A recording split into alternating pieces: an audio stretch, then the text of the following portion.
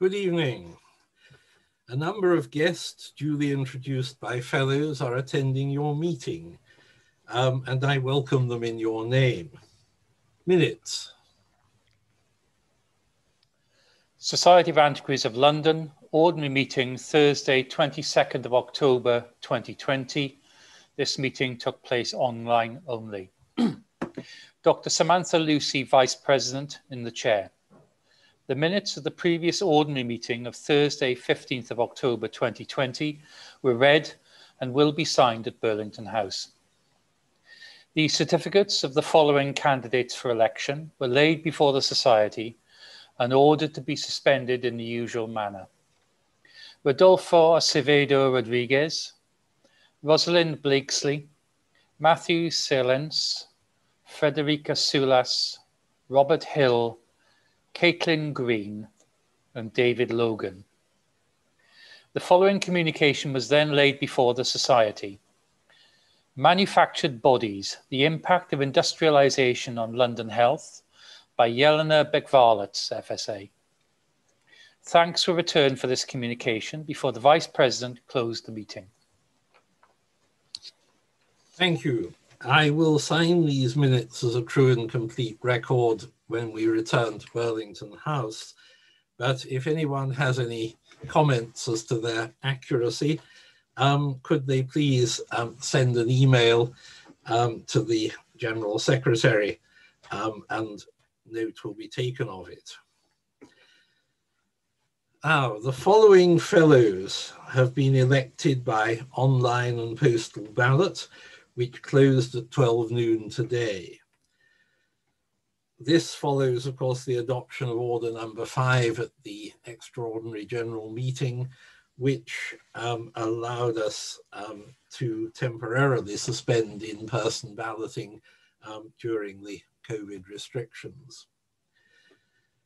Our new fellows are Cressida Williams, Sarah Painter, Simon Horobin, Robert Harris, Anne Best, Gail Falkingham, Adrian Parker, Samuel Abelman, Rodolfo Acevedo Rodriguez, Rosalind Blakesley, Matthew Silence, Federica Sulas, Robert Hill, Caitlin Green, and David Logan.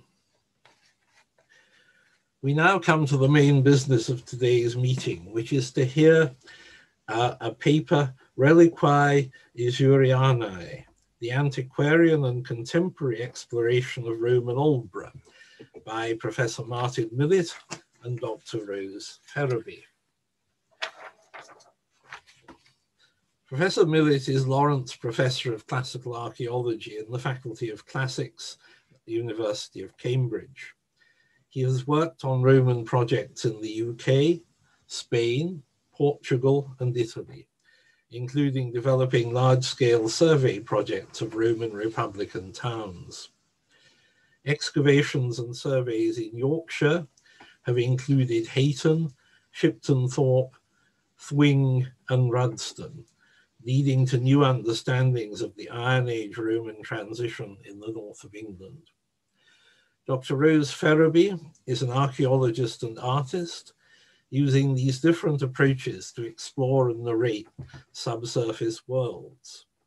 Rose co-directs the Aldbo Roman Town project in North Yorkshire, and beyond the practice spans printmaking and illustration, for which she has won the Michael Marks Poetry Illustration Award in 2017. And before I pass over the floor or the screen to our speakers, I should say that there will be a question and answer session at the end.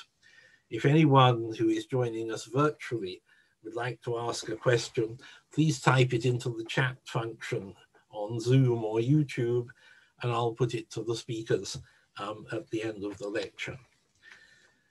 So, Martin and Rose, the screen is yours.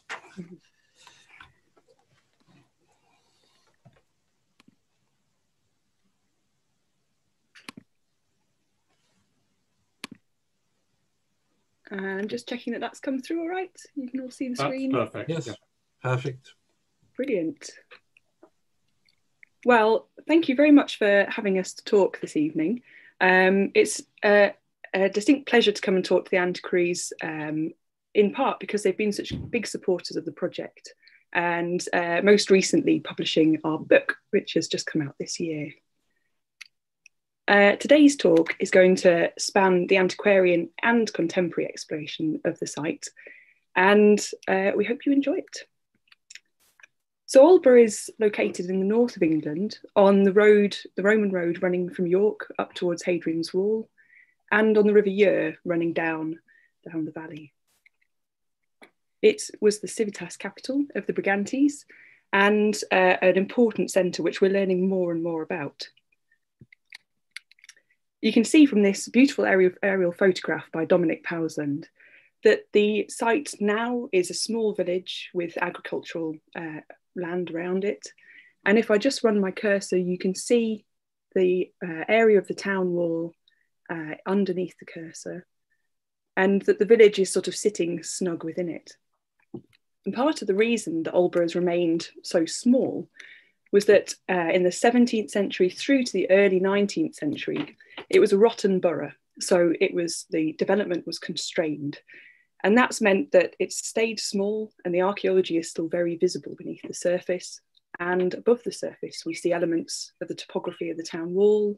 The streets follow the same lines as the principal streets of the Roman town. And we see things like the church located within the Forum Square. And it's wonderful to be able to see how many things we can pull out of this. And Aldbo has a rich history of antiquarian and archaeological research. And part of this is to do with how we find different ways of seeing archaeology. And we're really interested in this talk to see how different ways of researching the past, but also presenting and visualizing it in different ways.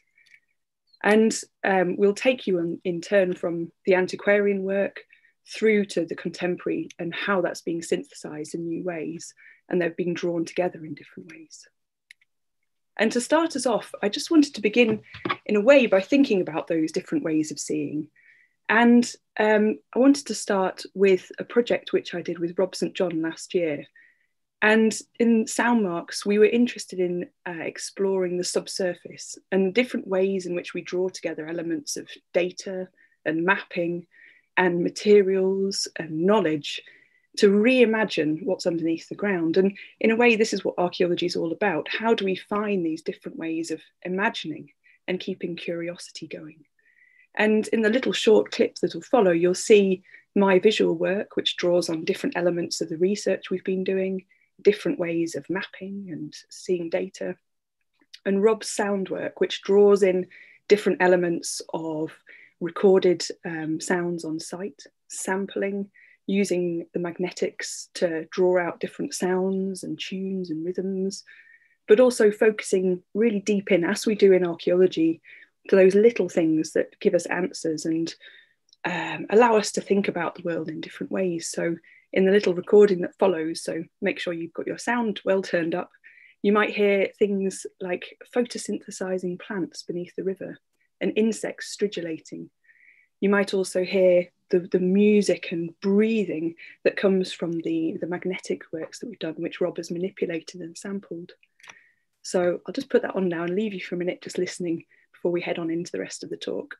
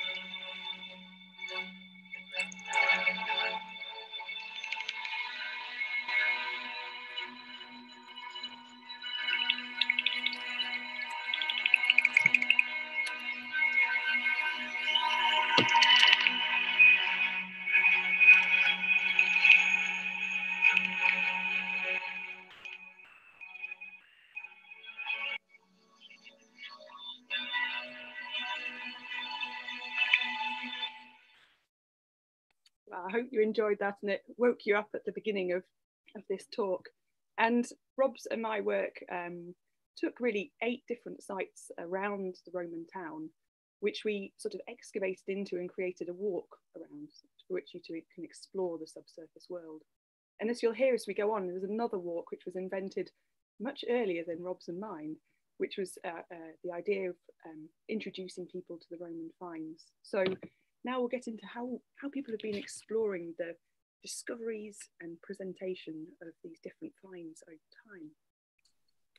And during Martin's and my work on the town, we've been very interested in pulling together all these different strands of work that's been going on.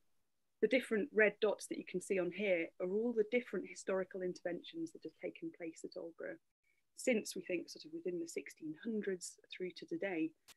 And today we're going to really focus on the antiquarian period and then jump over the 20th century to see how that's connecting with our own work more recently, just due to not being able to talk about everything, otherwise we'll be here forever. So Aldbo has been identified as the Isurian mentioned in the Antonine itinerary since the 16th century, and much of the significant knowledge about the site was recovered before the development of Roman archaeology. On this estate map of 1708, we see some of these discoveries, including a mosaic, which you can see at point B, where are we? Down here, and the quayside visible here, and a Roman bridge here. These discoveries were brought to light by the vicar in Aldbo. The Reverend Edward Morris was incumbent of the parish from 1676 to 1719. This was a very long period during which he carried out significant research, and being a small parish, people must have brought things to him to look at. Morris himself doesn't seem to have published anything at Aldbo, but importantly, he was an avid letter writer and guide who was interested and encouraged antiquarians of the day to visit and draw on this knowledge in their own work. One such antiquarian was Francis Drake, who used information from Morris in his Iberacum, his History of York. In this volume, we see the first known plan of the site, which you can see here, with the principal streets and the town wall, and pointing out Studforth Hill at the top, which was thought to be the amphitheatre. And it also included some of the earliest illustrations of mosaics. Being a prominent antiquarian with a national profile, this brought Aldbo into greater prominence, and we begin to see reference to it in a variety of publications. In 1770, we see the first illustration of an excavation at Aldbo, a rare example of archaeological recording from this period. This drawing is by Eli Hargrove of the excavations of the North Range of the Forum. It was preserved in an album of his son, William Hargrove, and is similar to the plan presented by Gough in Camden's Britannia, though is much more detailed. Aside from the notes and discoveries, such as a gold coin of Trajan and an urn and a drain, this plan is wonderful in its rendering of both subsurface archaeology and the face-on view of buildings. These are so well rendered as to make them still recognisable today. We can identify the farmhouse that still stays standing here, and the Ship Inn, the pub, which just shows that archaeologists have always tried to excavate as close as possible to the pub. The presentation of these discoveries is really what makes Aldbo stand out, and perhaps the best example of it is its antiquarian garden, which we shall explore now. Before the 1830s, the Duke of Newcastle's ownership of Aldbo had prevented the development with the Rotten Borough, but not encouraged archaeological excavations. In 1832, the estate was purchased by Andrew Lawson, who was actively interested in excavation and the presentation of antiquities. The map we see here was created as part of Eckroyd Smith's publication Reliquae Isurianae, which summarised all the findings of Andrew Lawson's work and was published in the year of his death. Many of the discoveries and excavations were transformed into an antiquarian garden to show off and display both objects and excavated features in situ along the side of a path that wound along through the design gardens and Pinetum. On this map drawn by Mark Hesse, and some of the other drawings that we'll see as we go through are also by Hesse for Eckroyd Smith's volume, We can see Aldbo Manor marked in yellow, which is where we begin our walk. And we'll take a tour along the path shown in red, along through past the quarry, and finally to the Prospect Tower at the end.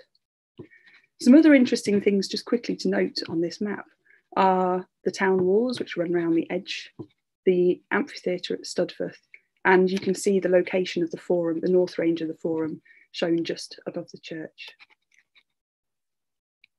So we begin at Aldbo Manor, and visitors coming out of the manor would have gone into a specially built museum building, which was put up over the top of this corridor mosaic, an in situ mosaic discovered by Andrew Lawson. Within the museum, visitors would have been able to see different objects found, such as burial urns and domestic pottery, different kinds of parts of mosaics and glasswork, much of which is still on display in the current museum.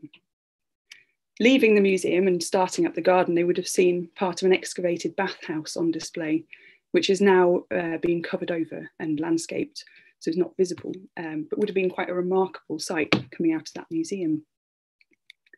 Heading on up the path, visitors would see what's there now. Part of the Roman town wall, which we can see here as this lump, still in existence, and the path wound its way around it. And you can see on the picture in the bottom left, visitors in the Victorian period walking around an area to the left of our picture, which was part of an excavated townhouse, looking at the different remains. And we also see another quite important element of the garden, which was the display of different parts of stonework. Some of these were aspects and pieces that had been found on site, bits of architectural columns and masonry, which we can see on the bottom right. But other pieces were brought in. Andrew Lawson was an avid collector, and he seemed to have sort of brought in pieces from the locality. And in the middle, we can see this beautiful Anglo-Saxon cross shaft, which was brought in from nearby Cundall. And as we continue up the path, we can see more of this stonework, different inscriptions, but also this beautiful Roman altar, which you can see has had carved into it an inscription, probably during the Victorian period, a sort of fake inscription to heighten that sense of walking through this Roman antiquarian garden. And it's these little pieces like this that make it so special. We see this continued as we get up to the next area of the walk. In front of us, where my cursor is, we can see the town wall again as that lump there. And to its left, part of the open excavation of a Roman townhouse. And in front, there's a little promontory, a stone-lined promontory, whereupon different bits of stonework were displayed. The photograph in the bottom left shows different pillars displayed by this in the Victorian period, and we see those as well in Eckroyd Smith's illustration. But since then, different bits of stonework have been added from the excavations in 1924 and those in the 1930s, adding to the sense of that walk, and it's really endured through time. And we understand these open excavations much better from Eckroyd Smith's publication. The drawings done by Mark Hesse really show quite detailed plans of what was going on. So we see there the city wall that was running up the side, and that beautiful townhouse with its apsidal rooms, as well as little sketches showing what the remains would have looked like and did look like at the time. As we carry on up, we get to the corner of the town wall, where the west wall becomes the south wall. And at this point, we get to the Prospect Mound. We think this was constructed from the spoil from the quarry. And in the Victorian period, it would have been coated in flowers and had a path leading up to the top, from which point you can look down the west wall to where we've just walked and along the south wall of the town through the trees and looking at it towards the Prospect Tower. And the flowers at the moment are not out, it's the autumn, but you can imagine the spectacle of this point and that wonderful sense of being able to look up and down the town walls and out from that point to the Yorkshire Dales as well. And it also gave a view into the Roman quarry, which is a really magical and quite special place. This quarry was begun in the Roman period to provide stone for the town. This is a point where the red sandstone outcrops quite shallowly, and many of the buildings in the town are constructed from it. In the Victorian period, we think that parts of it have been quarried some more for other buildings and walls in the estate, but it was also brought into this antiquarian garden walk, and the path descends into it, reusing parts of a spiral staircase and ending sort of on this promontory looking down. And in that period, these little niches were cut into the stone and statues put into them. We think most likely the statues have come from the church in Boroughbridge, which was demolished during Andrew Lawson's lifetime. And they may well be downpipes, which have been stood upwards. And there used to be many more, but they've since disappeared. And also the quarry is made more magical by the fact that the tool marks are still evident on the stone faces. And the planting has been done as such to make it feel quite sort of romantic. It's got the ivy falling over. It would have been full of quite rare ferns, and it's been planted with all sorts of quite interesting tree species. And it's at this point that we're sort of coming into the main part of the Pinetum. And so we come out of into the light and look at the trees along the south part of the town wall, which we can see running along to the left. This area of excavated town wall remained open through the Victorian period and stays open today for visitors to see. It was re-excavated in parts and mended in the 1960s and 70s by Dorothy Charlesworth. But you can see the real sense of walking along next to these things, how powerful it was, and the different kinds of trees that have been planted up. And on those stones themselves, you can see little details like the Roman masonry marks. So there's plenty to look at. If we take a little detour off the main path quickly, we can see the mosaics which were excavated. This is an area which was excavated by Andrew Lawson and formed part of a townhouse with a little domestic bath suite. And 2 mosaics were found as part of that building, the Lion and the Star. And these little buildings that have been built on top of them, so they've remained in situ to be looked at, date the first one, the brick one, is built very much in the Georgian style with little windows to look in, and the second one out of stone. And they're quite remarkable examples of presenting Roman antiquities and mosaics in this way. And at the bottom, we can see Mark Hesse's sketch on the far left from the excavations themselves, the original sketch, and his more detailed drawing for the publication, which again shows that lovely continuation of an aesthetic which developed through that publication. And re-excavation of that area in 2016 proved just how accurate these recordings were as well. So not only do they have an aesthetic, but they were exceedingly accurate for their time. And finally, at the top of the path and the end of the walk, we come to the museum and the Prospect Tower. Here you can see on the right-hand side, the original Victorian museum that was built here. And on the bottom left, you can see what that looked like inside. They reused that corridor mosaic from the first museum and relaid it on the floor and displayed all the finds which had come about from the excavations. And we see visitors such as the Society of Naturalists coming in 1867 and going up to the top of the Prospect Tower, which stands in front of the stone building, and experiencing the final view. And down on the left-hand side, the little dark red building is the current museum as well. So it's a nice continuity of things going on at the site. So if, like those Victorian naturalists, we climbed to the top of the Prospect Tower, we would have looked out across the village and across to the Hambleton Hills and the river. And here in this beautiful image that's the frontispiece of Ackroyd Smith, we see the antiquarian looking out with the tools of his trade and with Ackroyd Smith's map and Reliquae Isurianae, which is quite a lovely way of ending. And in the museum today, the objects really combine together the things that we're finding most recently with those antiquarian finds to really bring a synthesis of new stories to the site.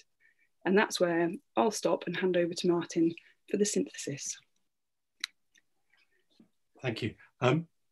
What Rose has just explored with us is, in a sense, the golden age of exploration of Roman Aldbo.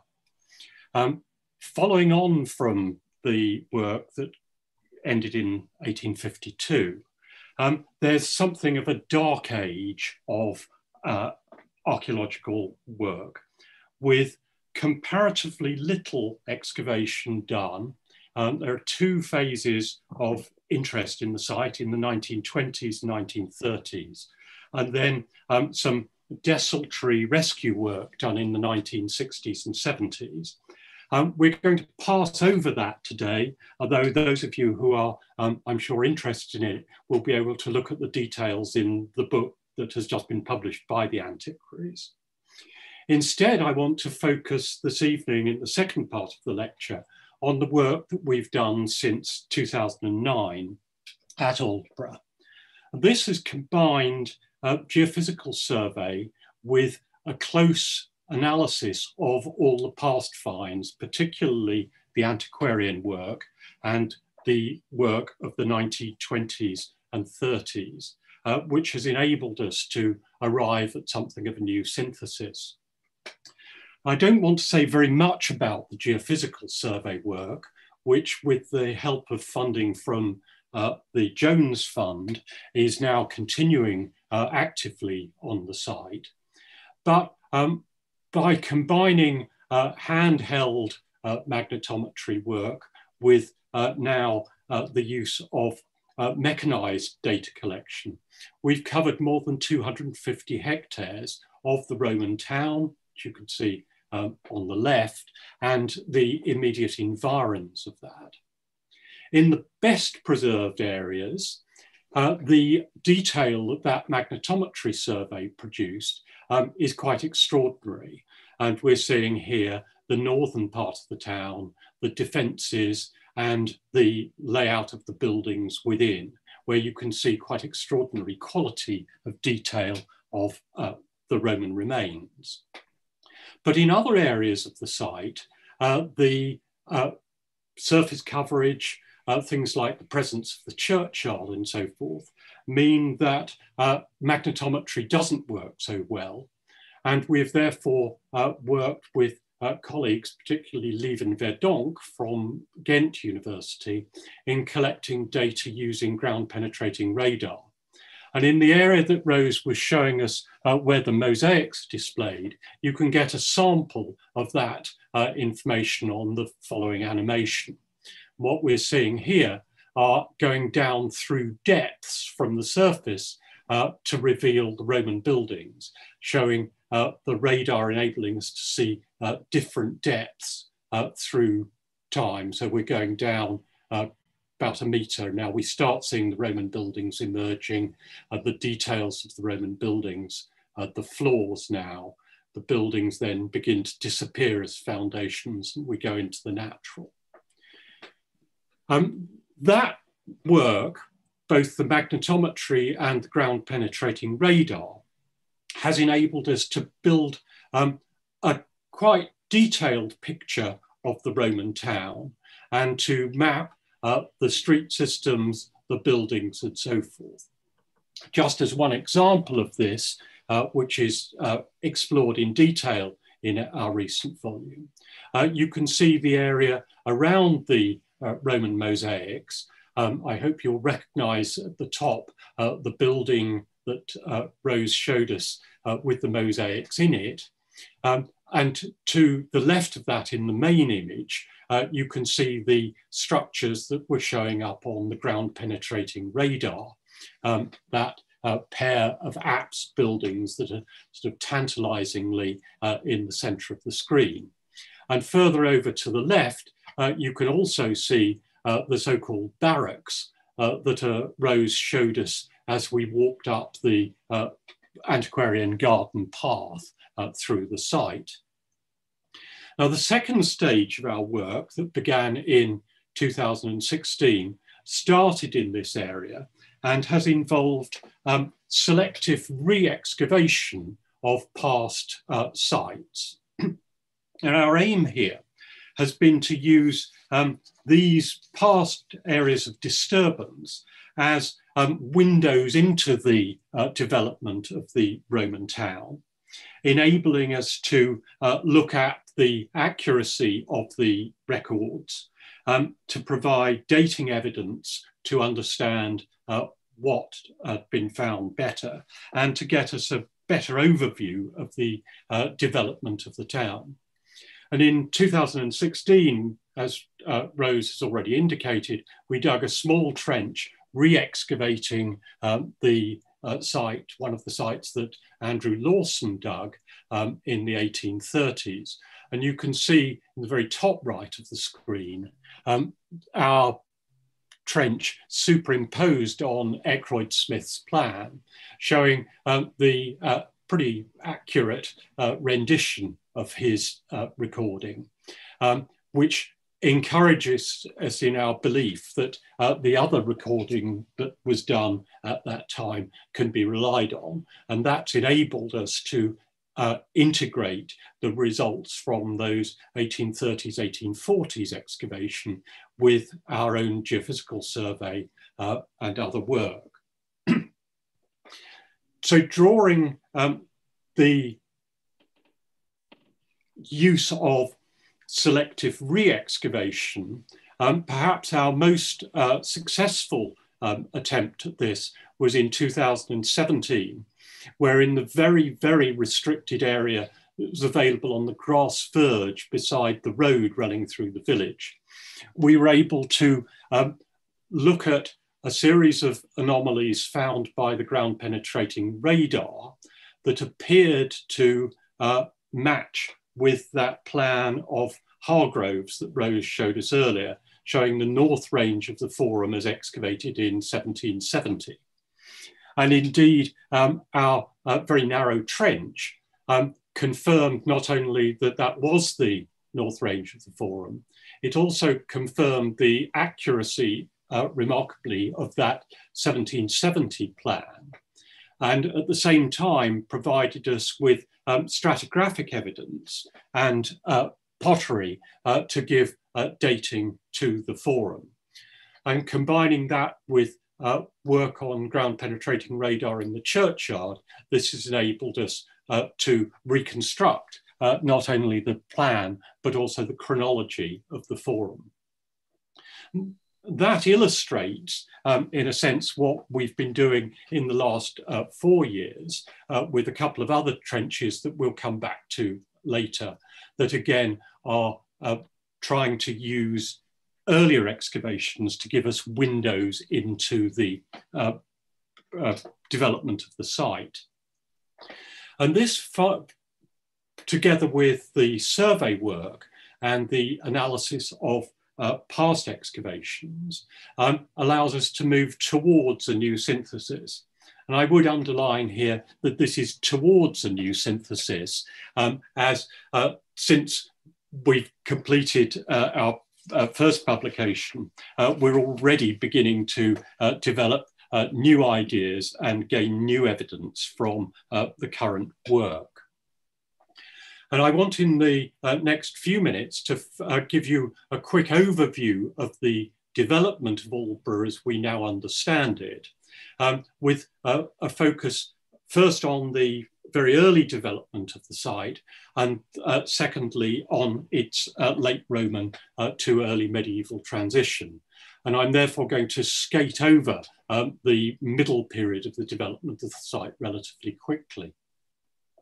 In terms of origin, Aldbo, amongst the civitas capitals of Roman Britain, is comparatively unusual for being a site without an obvious Iron Age precursor.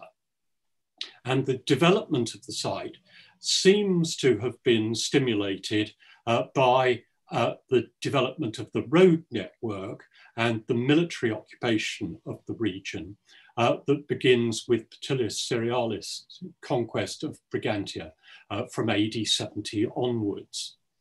And associated with that Roman conquest, we have the fort at Rowcliffe, which is a matter of a few hundred meters to the west of Aldbo, that was discovered and excavated during the widening of the A1 in the 1990s and published by Mike Bishop.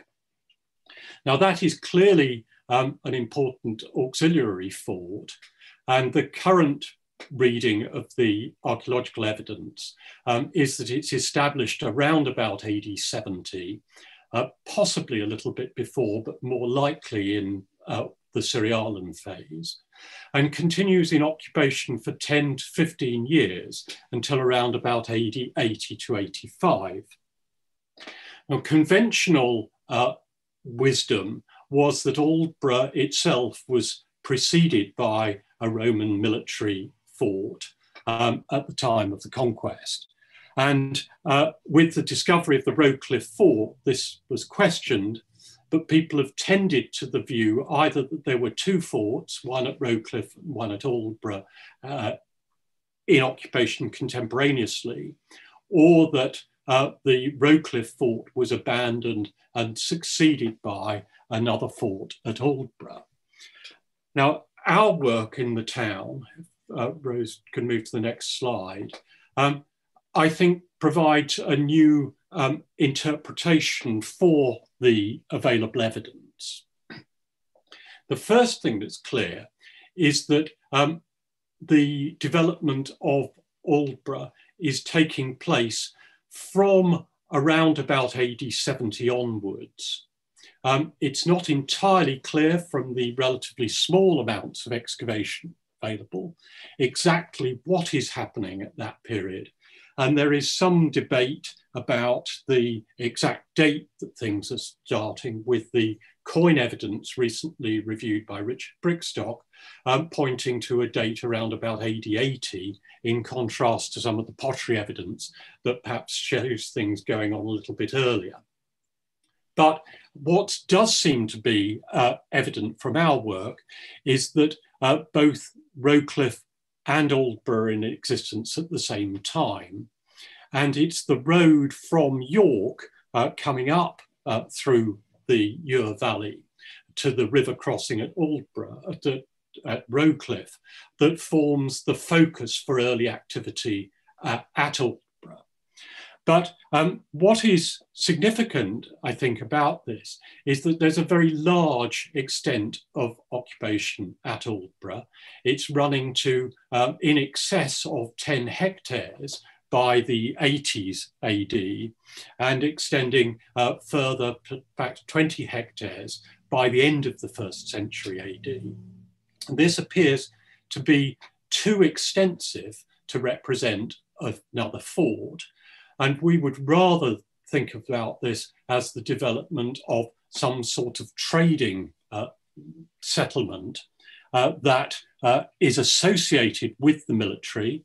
There are many military finds to support that idea, but is arguably created by traders moving in to supply the army and associated with the military action in the north during the Flavian period, rather than being directly military in itself.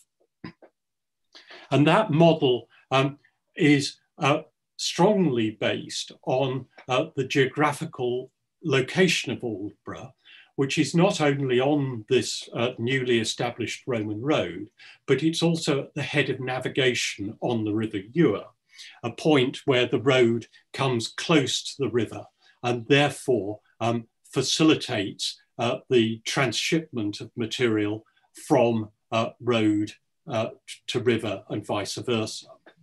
And that in the early stages of development of the Roman North will arguably have been important.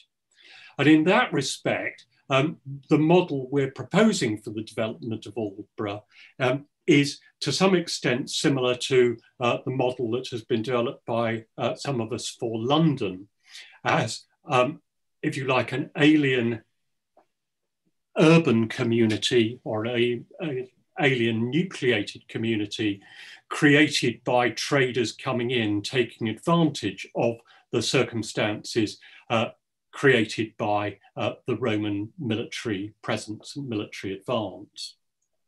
In the case of Aldborough, this is ties in too with early evidence for the development of lead and silver production in Nidderdale, about 20 kilometres to the west of Aldborough.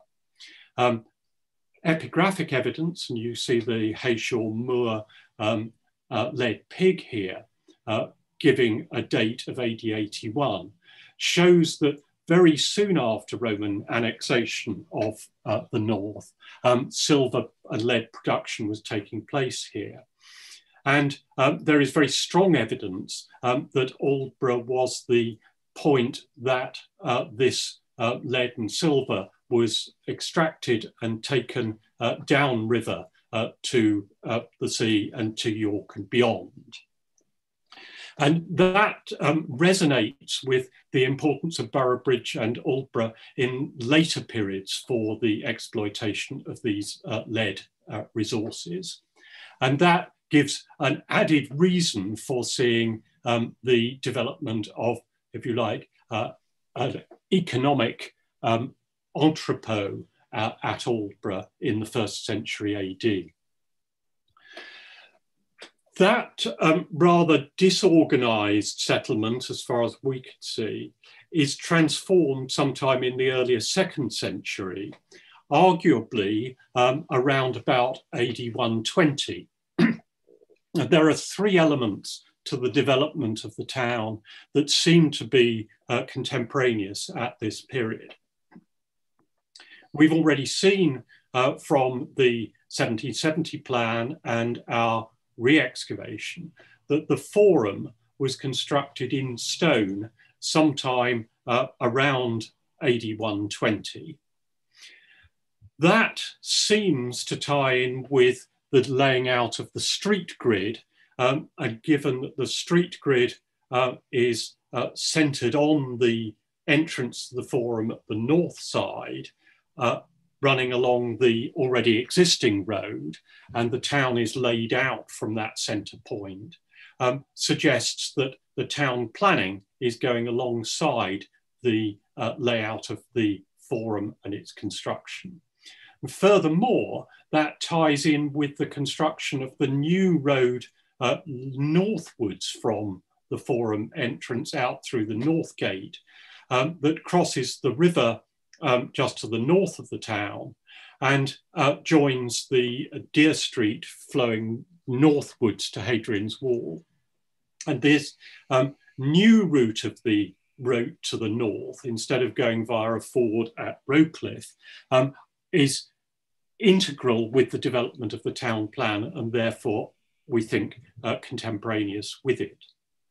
And in the southern part of the town, which lies on quite a steep slope, as you will have appreciated from the Eckroyd-Smith frontispiece looking over the town.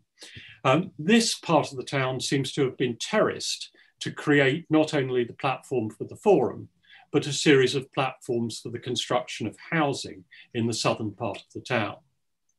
Although we don't know for certain, the amphitheatre, which lies just to the south of the town, also seems likely to belong to this phase of development sometime in the earlier 2nd century AD. The next stage of the development of the town involves the construction of a town wall and the extension of the street grid. You see the fine view of the town wall from excavations in the 1930s. There has been a lot of debate about the dating of the town wall. Our reading of the evidence suggests that this is built sometime between about 150 and 180, appreciably earlier than some of the other town walls in Roman Britain, considerably earlier than 1 or 2 other commentators have suggested. But the evidence for this, I think, is persuasive and suggests that by the later 2nd century, Aldbo as Civitas capital had really taken off in importance and was using wall construction, so forth, to express this status. Next, please. I'm rushing rapidly on through the middle period of the development of the Roman Aldbo. We see that once established, the urban centre becomes surrounded by a massive amount of other development and growth. Towards York, to the south and east of the town, the development along the road seems largely to be dominated by a funerary landscape with evidence of quite large mausolea as well as open cemeteries flanking the road as you approach from the south. But as you leave the town going north towards the river, the flanking structures seem to be largely commercial and involve industrial development and so forth, a sort of large conurbation flanking the road as you head out north. Whereas to the south and east of the town, there is evidence for further industrial buildings and so forth, but also quite a lot of things that are probably stock enclosures, agricultural features, and so forth. So Aldbo is not simply that urban nucleus, it is a whole developing landscape covering 100 to 150 hectares of development around the town. And at some stage in the this development, we see both the elaboration of the town defences, which are added to with a series of external towers and large-scale additional ditches, probably dating to the mid-4th century. And sort of interleaved with those, showing different phasing occurrence from a slightly earlier date, we have two ditched annexes, one around the east gate and one around the north gate, which we're interpreting as sort of enclosures for securing cargoes and so forth that are parked there on the edges of the town as part of the commercial development of the site. But the striking development of the defences is something we will come back to in the later period. Before we do that, it's worth emphasising that the commercial role of the town is something that doesn't die out in the 1st century, but seems to continue throughout the Middle Roman period. And in particular, excavations in the 1920s picked up part of a large building that Rose will point out on the slide, which runs for about 60 metres north-south, just on the northern edge of the grid within the town wall. That building is one that we partially re-excavated in 2018, establishing that it dates to the latter part of the 3rd century and is apparently a large aureum.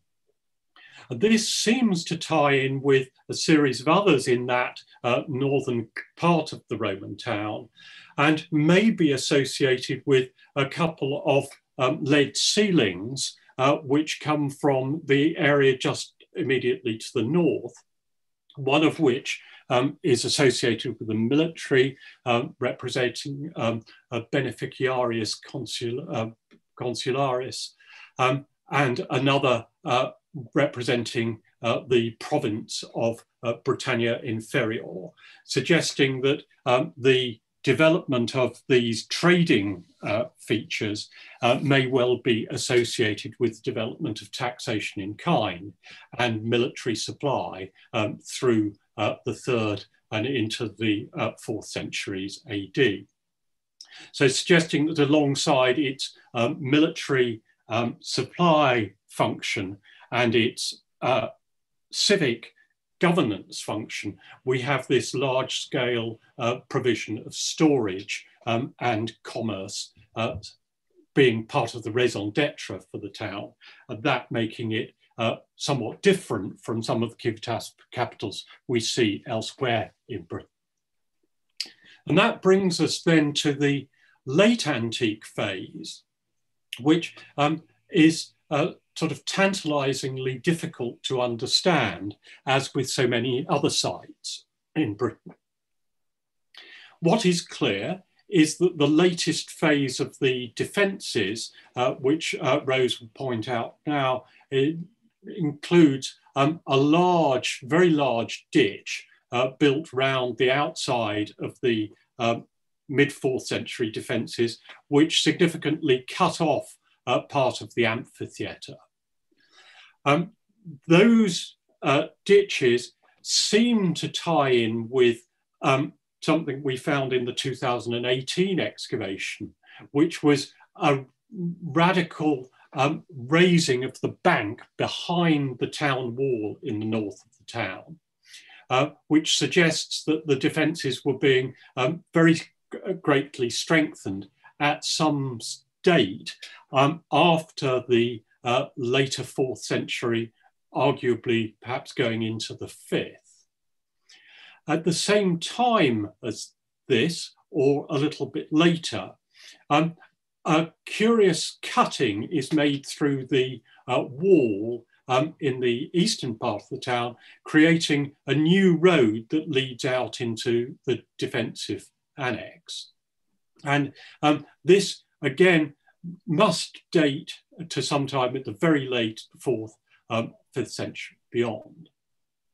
There are then odd bits of evidence that suggest the continuing importance of Aldbo into the early medieval period. The possibility that it's the site that is besieged by Cadwalla in 633 to 635, very uncertain. The fact that the church is built within the Forum Square. The dedication of the church is late Saxon, although the present structure is 300 years or so later. And the fact that both the streets, as Rose indicated at an earlier stage in the lecture, and the ridge and furrow cultivation respect elements of the Roman town layout, suggest that those were relict features in the landscape, if not active features in the landscape, into the period of the 8th, 9th, 10th century onwards. That's where our story of Aldbo ended when we completed work on the book that's just been published. But two more new pieces of evidence have come to light on the late antique period in our most recent work. Firstly, our final piece of re-excavation in 2019, unfortunately not yet completed as had been planned in the summer because of COVID, has shown that in the very northern part of the town, there are a series of very late timber structures associated with middens rich in animal bone and worked antler that we can see running into the late antique period with radiocarbon dates now for the very late 4th to early 5th century associated with those. And you can see superimposed on the photo of the plan of the 2019 excavation there, the foundations of those timber buildings, and above that, cobbled surfaces associated with those. Interestingly, these buildings using and elaborating their structures through the use of quernstones as post pads. We're intending to go back to explore more of those buildings and get a better fix on the chronology when COVID allows. And the other piece of work that is hot off the press is that immediately adjacent to the town, up in the valley of the Eure, about 200 meters from the town defences, where we've been doing with Charlie French from the archaeology department in Cambridge, a study of the buried floodplain of the river. Charlie has located a relict stream channel, and we have obtained a 4.5 meter pollen core from that, which Rob Scaife of Southampton has just completed an analysis of. This pollen core gives an environmental sequence that on the radiocarbon dates that arrived the week before last can be dated from, starting from about 4,500 Cal BC to finish around AD 800 to 1000 AD. So it's giving an environmental sequence that runs with the development of the town. And in that pollen core, you can see a number of features, one of which is a very marked charcoal peak that probably relates to the metalworking activity that we also found in our 2019 excavation dating to the 2nd century AD. But most significantly in terms of our understanding of the late Roman and post-Roman sequence here, it's clear that this remains an agricultural open landscape through the late Roman and medieval period down to the ending of the pollen deposition here around AD 800 to 1000. And that, for me, offers very important new insights into the potential that Aldbo, as well as being an exceedingly well-preserved and interesting Roman town, may have a lot more to tell us about the late Roman to early medieval transition in this part of the north of England, which has been comparatively difficult to understand up until now. So with that sort of tantalizing glance into future research, we'll finish and hand back to the President.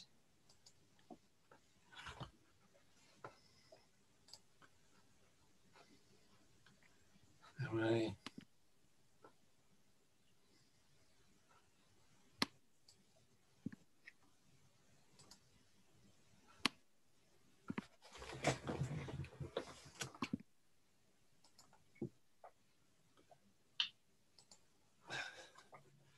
Sorry, I haven't got, start my video. Yes, right, I'm back. Thank you very much indeed. That was a most interesting canter through the obviously detailed research on the Aldbo and a multi-sensory presentation and interpretation of the archaeology below ground, which I certainly appreciated, which I think is a first for our lectures. Now, have I got any questions from people? It's not coming up on the chat function. So perhaps I can ask one to kick this off. The replanning of AD 120, clearly someone with authority over the whole of the settlement, the sprawling settlement that preceded it. What does this mean, do you think, for the status of the town and the actors involved? Well, one's not going to mention any particular emperors here, I think. I think one of the big questions in terms of how we interpret not only Aldbo, but also other Roman towns and when they develop, is whether the establishment of local government in the sense of the site becoming a civitas capital is contemporaneous with the development of the plan, or whether there was a community established there 20 or 30 years beforehand, and the planning then becomes part of developing what they've already got. My own inclination is to see this as a process which is, you get I think an alien community coming in, probably power is passed to that as civitas before the end of the 1st century AD. And then there's an impetus for change in the Hadrianic period, the mechanism for which I think is probably quite complicated and interesting to debate. Thank you. Now, questions are beginning to appear. If I can only get, yes, I've got them up on the screen now. From Andrew Selkirk, was there a military compound in the 2nd century? No evidence for that in the 2nd century. If those annexes are military, and we don't know that they are, and I suspect they're more to do with civil power, they seem to date to the 3rd, 4th, rather than any earlier than that. Thank you. They do bear a certain resemblance to medieval barbicans, strengthening the gate or gates. Indeed, and it's interesting, I think, in a general sense, that there's something similar that John Crichton's identified at Silchester. But generally speaking, because we haven't got this sort of geophysical evidence and survey evidence from outside other Roman cities, it's very difficult to know whether this is unique to the north, unique to Aldborough, or whether it's something we simply haven't seen. Thank you. Extensive geophys has absolutely transformed our understanding, our picture of major settlements. Now, Justine Bailey, you talked of evidence for metalworking from your 2019 excavations. Was this ironworking or the working of non-ferrous metals? The predominant evidence is for ironworking on really quite a large scale, and interestingly, apparently using coal as the fuel. But we haven't finished the analytical work on that. There is clear evidence of lead being worked, and until we've done the analytical work on the slags and so forth, I wouldn't rule out there being other types of metalworking.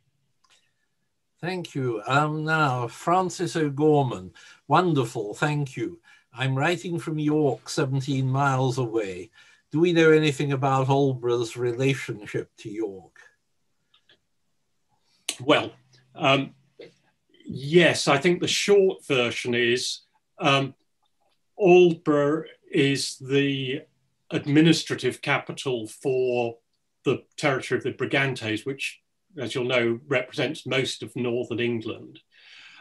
York is clearly both the military centre with the legionary base there, and at a later stage, from the 3rd century, the provincial capital. So they are, in a sense, complementary. Without offending anyone in York, I would point out that the evidence for large-scale elite housing in Aldborough is much greater than in York. So it may well be that we've got a sort of two sites that are rather more like equal in economic pull than people have tended to see in the past. Thank you. From Amanda Claridge, what makes you think the Horaeum is a Horaeum? I can debate that with you, Amanda, and I'm happy to be corrected, but we're thinking of it in terms of its plan and its parallels with various other things that have been called area, both on the wall at Halstead and also in the Danube provinces. It's basically the outline, the plan of the building and its scale. Yeah. And the absence of internal subdivision. Exactly, yeah. Thank you. From Martin Jones, how spatially extensive are the later Holocene sediments within the Ur Valley, and what might they be obscuring, e.g. pre-Roman activity close to the river? Good question, Martin.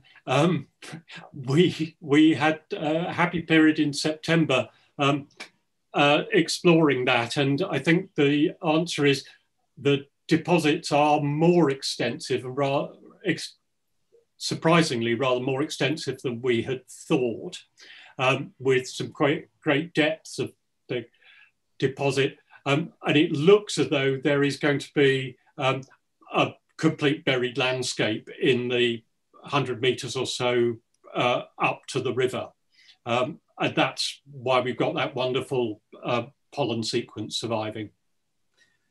Thank you. Now, Andrew Burnett.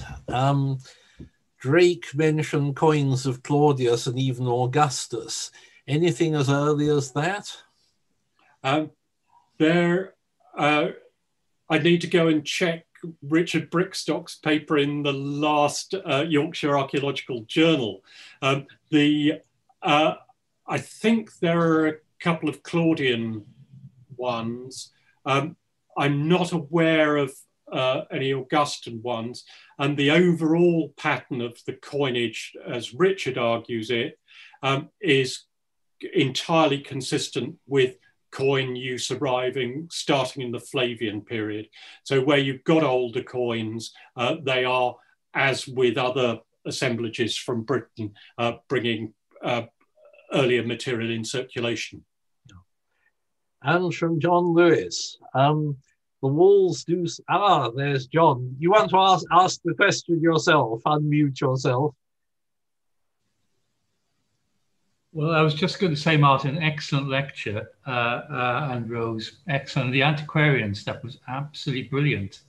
The thought of Victorian antiquaries to the park is just fantastic. Going back to the Roman period, you know, I'm a prehistorian, so I'm not really up with all this stuff, but the walls do seem quite early. And I was wondering if there are other examples of similar early civic defensive walls. And also, if the Aldbo defences are not just a matter of civic pride, is there a military threat in that period that they could be responding to that's peculiar to that area, given that you've got presumably a Roman fortress just up the road? That gets into the central historiography of Roman Britain, in the sense that people have tended to relate civic defences to military threats, and you can pan through the fragments of Roman literature and take your pick on whether there is a threat there. Excuse me. I think the answer for me about them being civic rather than a response to a military threat is that if you approach Aldbo either from the south or from up the road from York, the defences aren't visible until you're almost on top of them. And both from the point of view of defensive value and from the point of view of any sensible military strategy, if you were building a wall to defend the town, you wouldn't have built it where you built it. And my own view on that is that they were probably doing something that was architecturally quite fun, which was putting a wall up that showed your civic status, but putting it in such a place that it only suddenly came into view as part of a sort of theatricality of Roman architectural display at a very late stage. Thanks. Two more to finish, I think. David Baumgartner, can you expand on any more detail about the amphitheatre, particularly the postulated reuse as a fortified nucleus? We don't know very much about the amphitheatre, David. Indeed, it was only Rose's geophysics in 2013 that confirmed that it was an amphitheatre. There'd been a dispute about that going back to R.G. Collingwood. The suggested reuse is based on the fact that when it wasn't thought to be an amphitheatre, various people pointed out that it was probably a Norman ringwork.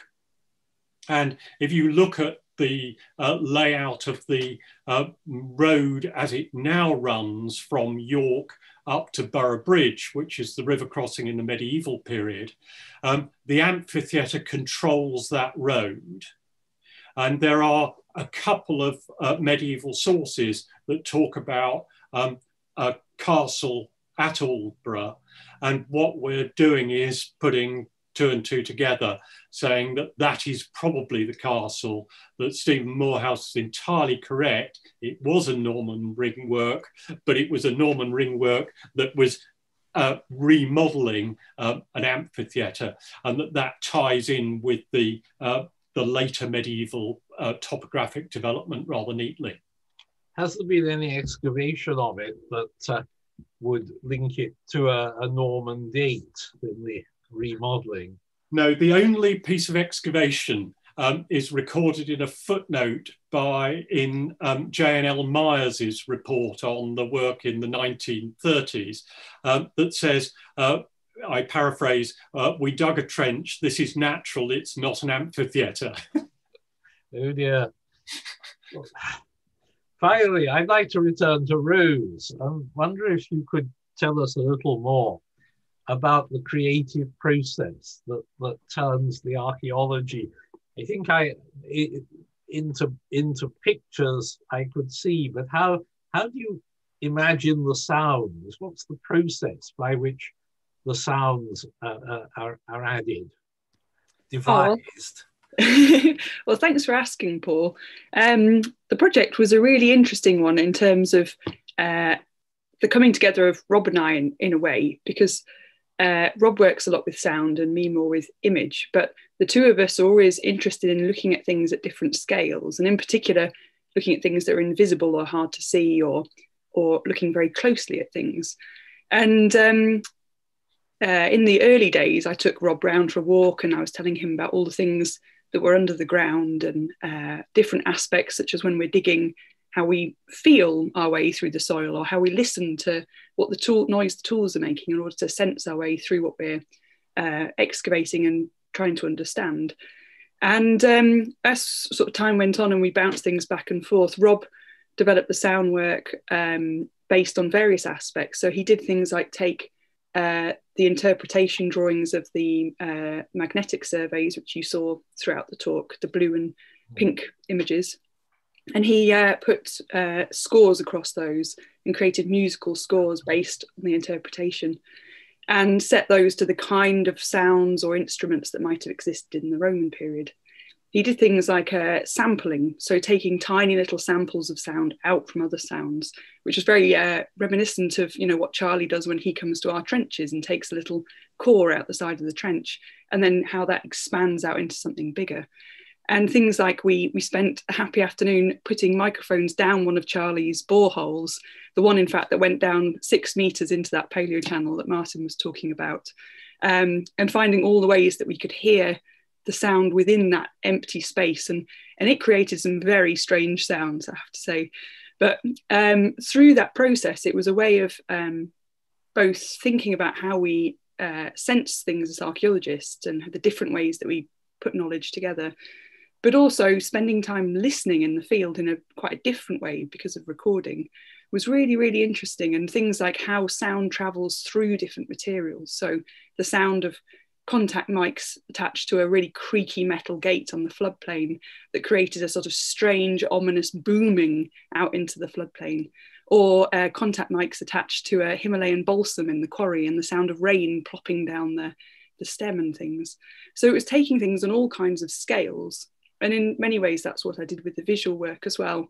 Was taking aspects of plans and sections and data and things that I've absorbed over the entirety of working on the project, but also a lifetime of living on the site. So these things all come together and into a sort of strange imaginary world, which hopefully gives people a chance to have a sense of wonder about archaeology and realise that there's never just one story or one voice, but there's a whole existence under the ground that you can merrily spend time with and tell stories about.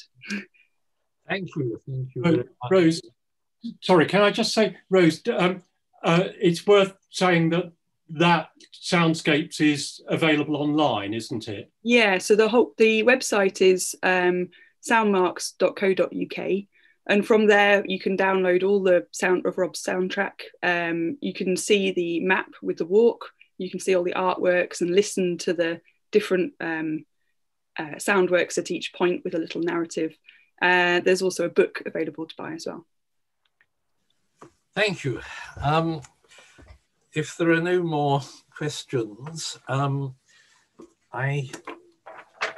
must announce the next meeting.